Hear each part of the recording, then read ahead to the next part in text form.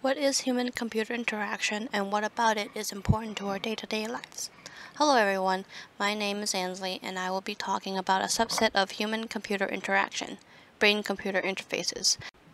My research activity explains what a brain-computer interface is and the history of it, starting from the 1920s to the present day.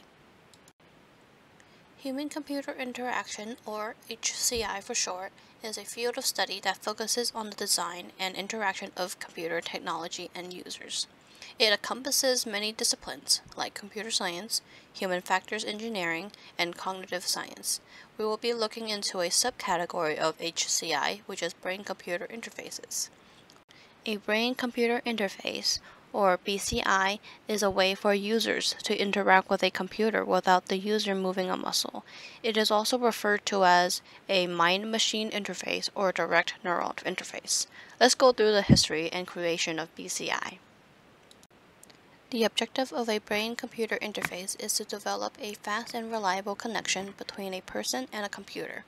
What this means is that the BCI serves as the bridge between a brain and the capabilities of a computer.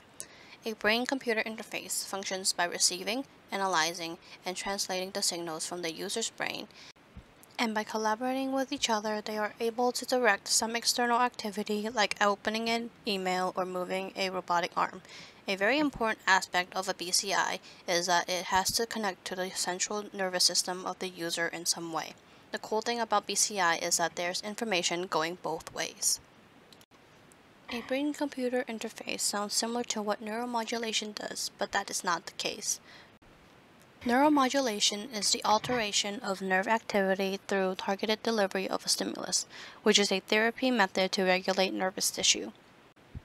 During neuromodulation, devices are implanted to connect to any part of the nervous system, which can either include drug delivery pumps or neurostimulators that go one way.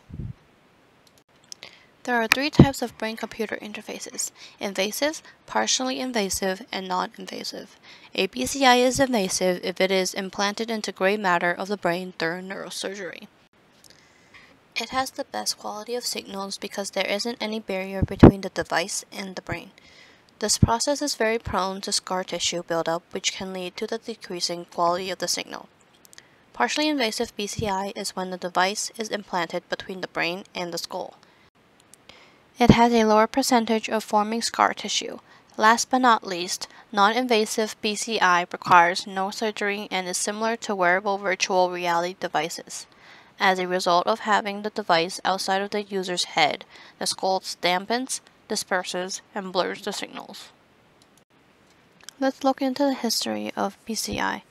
BCI's history started around 1924 when Hans Berger discovered electrical activity in the human brain and the development of electroencephalography, or EEG for short. EEG is electrophysiological monitoring method to record electrical activity of the brain. He was the first to use EEG to record human brain activity and made it possible to detect brain diseases.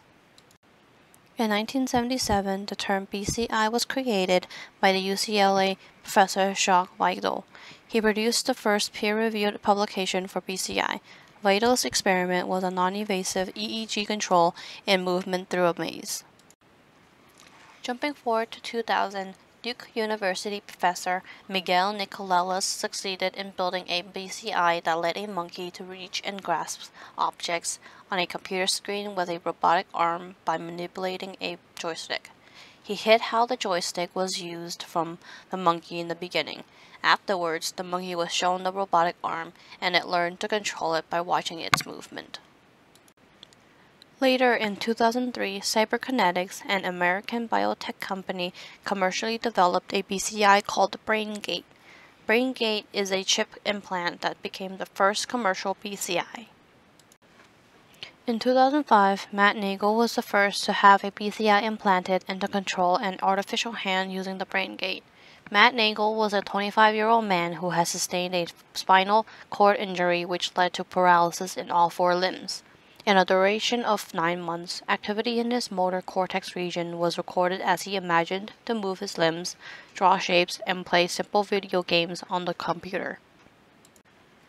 So how does a brain-computer interface actually work?